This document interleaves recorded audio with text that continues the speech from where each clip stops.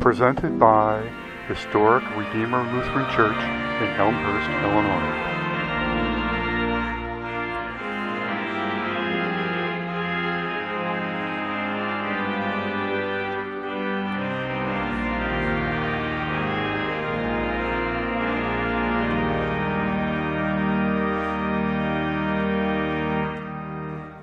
In the name of the Father, and of the Son, and of the Holy Spirit. Amen. It seemed like such a random thing at the time when Matthias had been told to go along with everyone who was going out to hear this new preacher from Nazareth. There was nothing especially compelling stopping him from going that particular day, so he went. Then, after that chance encounter with the gracious words of Jesus, words dripping with compassion, grace, and authority, Matthias had the good luck of continuing to hear this teacher, following him on his speaking tour, learning more and more with every sermon, with every unfolding of the Scriptures, until Matthias suddenly found himself being sent out with the group of 71 other disciples who had sat at the feet of the Lord. Then Matthias had happened to be in Jerusalem for the trial and death of Jesus, and then for his resurrection and ascension. He was, by chance, with the 120 believers gathered together afterward as they discussed the need to replace Judas and fill the number of the apostles. And then Matthias, out of everyone, stood beside Joseph, called Barsabbas, also called Justus. And after praying, they cast lots, and the lot fell to Matthias, naming him one of the apostles, so that the number would once again be 12, the number of fullness and completion. And all of this because of the string of events in his life that had seemed like so much happenstance. It seems that so much of life is random chance. So much of what we are and what we do is a result of being in the right place at the right time. The people that we spend our lives with are a matter of who we're born to, who our siblings are, both things outside of our control, and then meeting the right person at the right moment.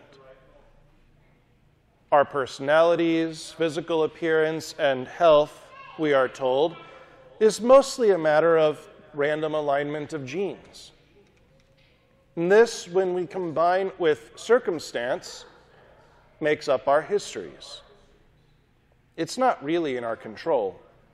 It all seems to be chance, luck, coincidence, or, as the ancients called it, fortune.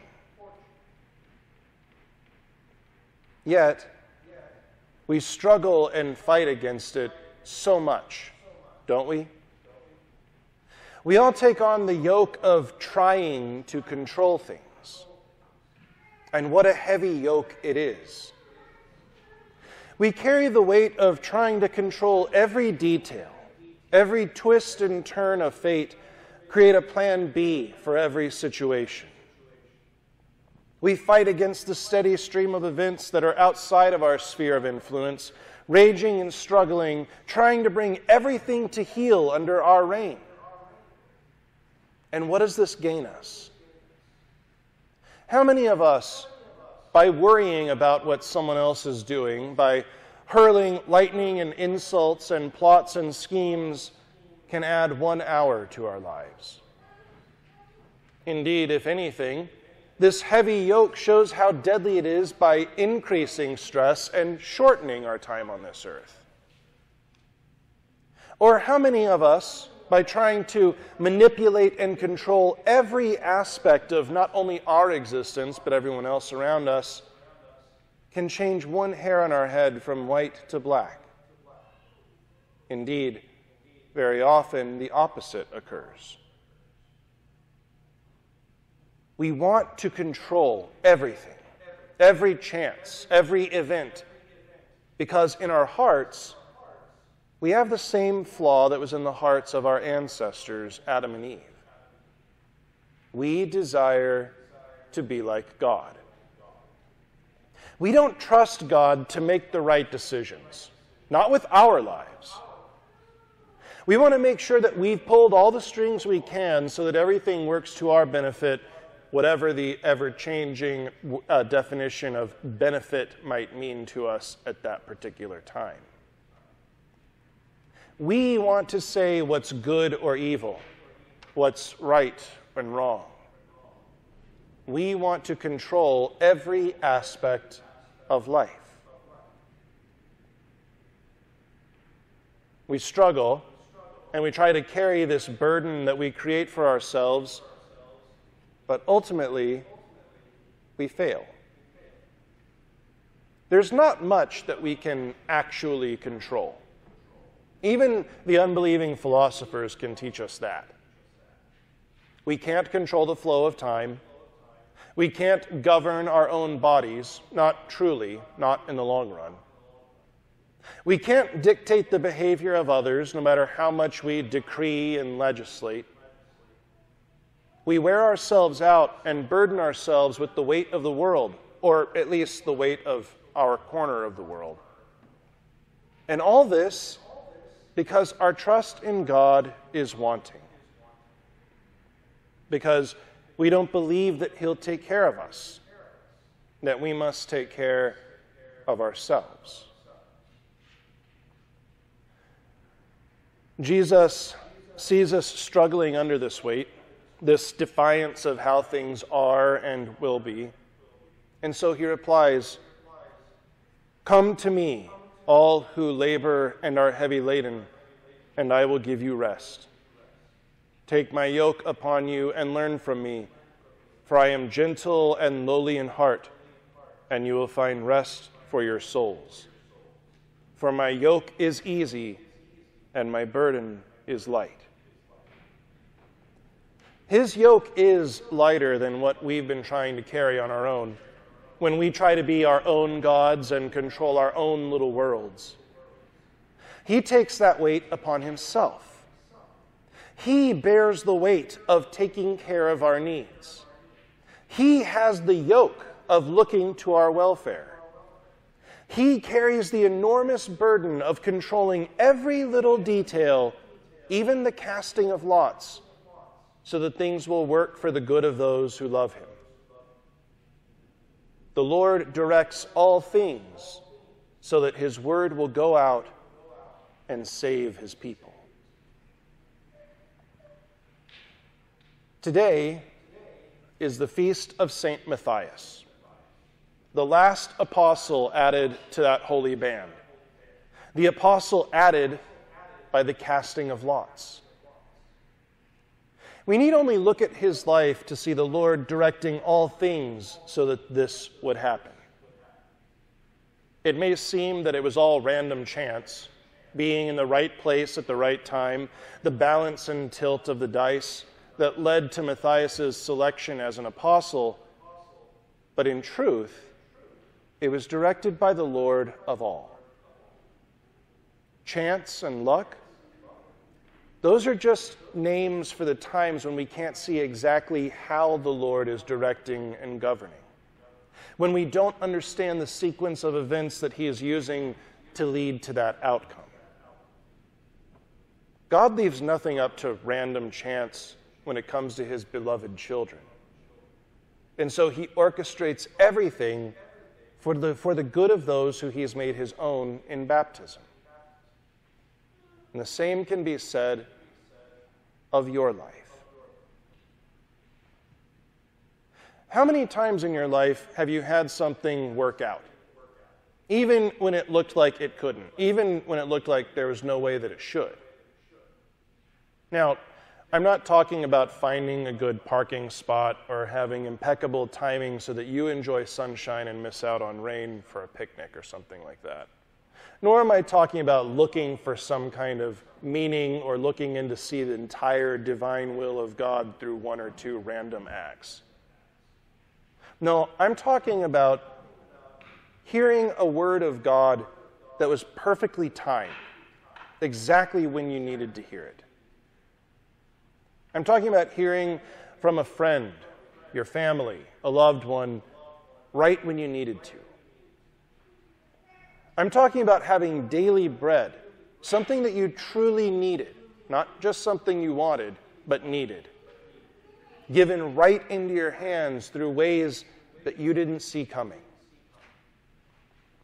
That's your Heavenly Father directing all the events of the world, bending them to care for you, governing every electron and every biochemical reaction, every rise and fall of empires, so that He can look out for you, to work for your eternal good, to make sure that His word goes out to you. After all, this is what He did in the earthly life of His Son. Who would have ever guessed that the coronation of an emperor, Caesar Augustus, thousands of miles away from Nazareth, would lead to the Pax Romana, the peace of Rome, so that the roads were safe enough for a carpenter and his wife to travel safely to Bethlehem to fulfill the prophecy of the Messiah's birth in the city of David. Or that the appointment of an indifferent governor, Pontius Pilate, would lead to the crucifixion of an innocent man, a death that would be the payment for the sins of the world. Who would have foreseen the sequence of seemingly random events that would lead to fishermen proclaiming the death and resurrection of that man, Jesus, for the salvation of all?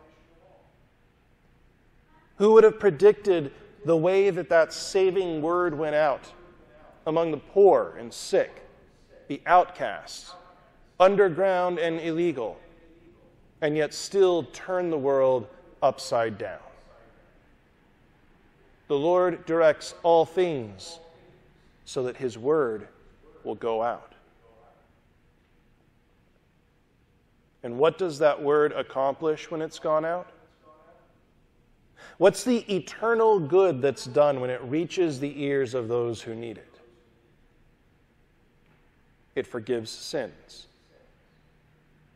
It gives forgiveness for those times when you tried to take the reins and control the universe, when you tried to be Lord and God of your own life. It gives forgiveness for viewing your God with suspicion and accusing Him of seeking your harm.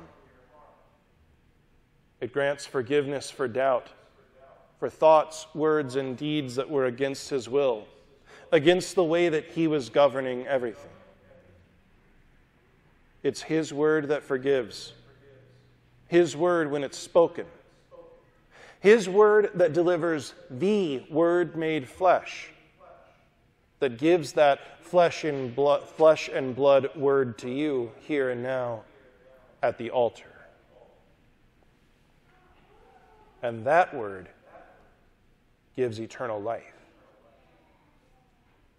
Forgiveness leads to being in His presence forever, cleansed and purified from every flaw and stain.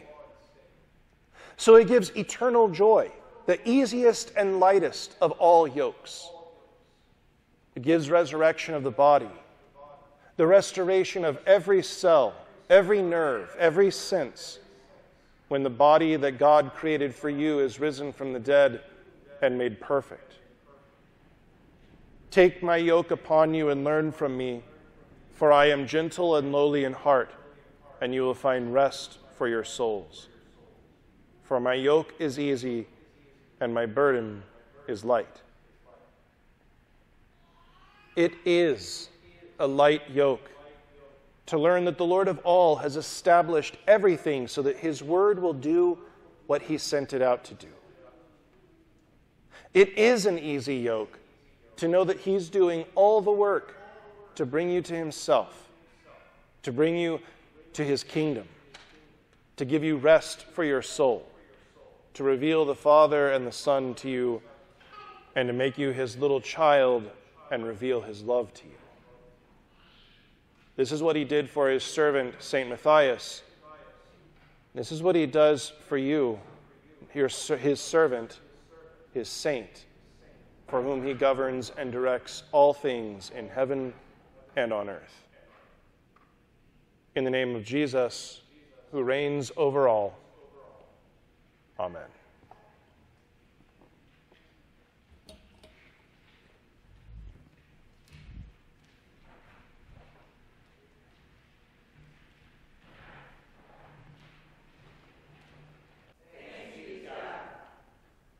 The Lord bless you and keep you.